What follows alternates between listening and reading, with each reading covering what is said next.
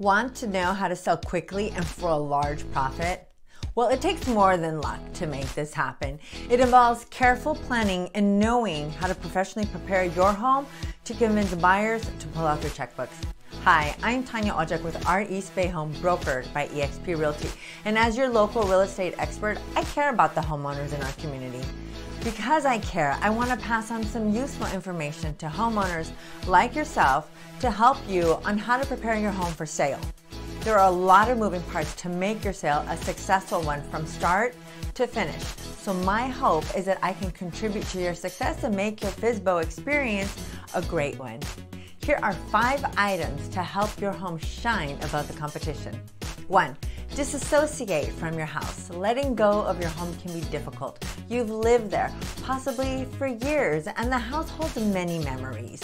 To detach from it emotionally, you must realize that without you in it, the house is just a shell to be filled by some other occupants. Look to the future where you can make new memories in your next home.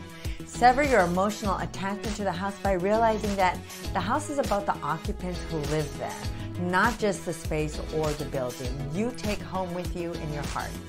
Your next house will feel like home before you know it because you'll be personalizing your space and creating new memories. Depersonalize your home.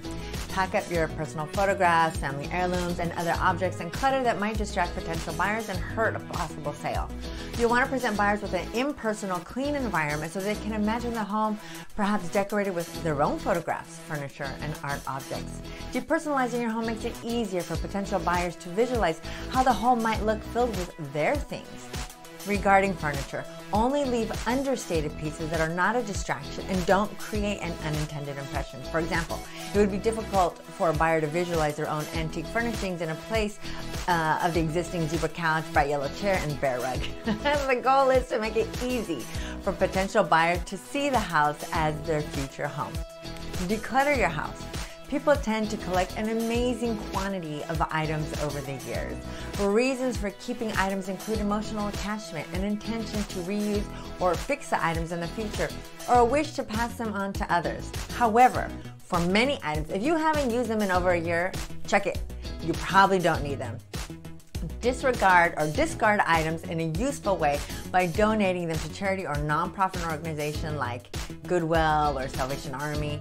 These items not only help those in need, but some are tax deductible. For items that aren't accepted, call your garbage service. For example, Waste Management gives you a free annual bulky pickup, and sometimes there are quarterly drop-offs if you go directly to the dump.